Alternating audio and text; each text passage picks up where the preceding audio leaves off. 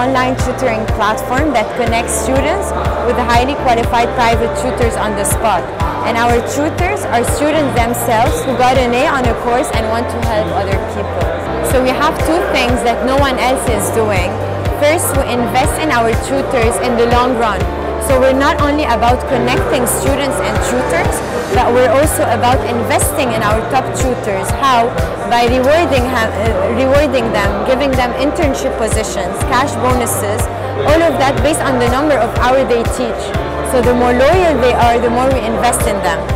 Another thing that we do and no one else is doing is we're building a technology, an intuitive note sharing technology, where the online session that usually happens offline, you have the same impression as if you're really sitting with a tutor, but it's happening online. So we're mimicking exactly the offline session to the online.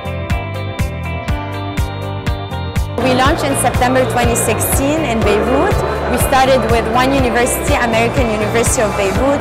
Now we're in 11 universities, still in Lebanon, and we're planning to expand in a couple of months here in Dubai. Our mission is actually to enhance academic performance and to prepare students for a brighter future. So we want to accompany them till they find a job. So that's why, to prepare them for a brighter future. And what we're looking at is mainly our vision is to build a new technology which is adaptive learning. So to change based on how you learn, to change the approach of teaching to maximize performance. So we take a cut, a commission per transaction, and this is how we make money. We charge actually a booking fee out of the student around 15%.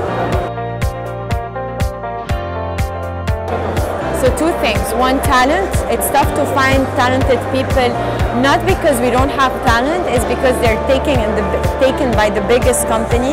And the mentality still in Beirut is not yet, it's still new, the startup. So students and talent don't want to take risks. They tend to work for big companies. The second thing is actually the perception of online. So they have a problem with credit card and paying online. It's like a mentality thing. They are scared of this, they have some trust issue, and you know, we're an online business, so that's the second struggle. To do research, market validation. Do not go and start building your product before you validate your idea, because otherwise you're going to end up spending a lot of money and you don't know if people really want your product. So start with the cheapest or minimum viable product first. Second tip, I would say never give up, because especially in our community in the MENA, they tend to tell us, like, you waste your time, go work for the biggest company, it's less risky. No, if you believe in it, like, don't give up. It's not easy, and it will never go as planned, but as long as you see the end goal, this is what matters. For the third one, as a tip, build a strong team, surround yourself by the right people, because at the end, investors, this is what they look at. It's the team, it's the execution, more than the idea.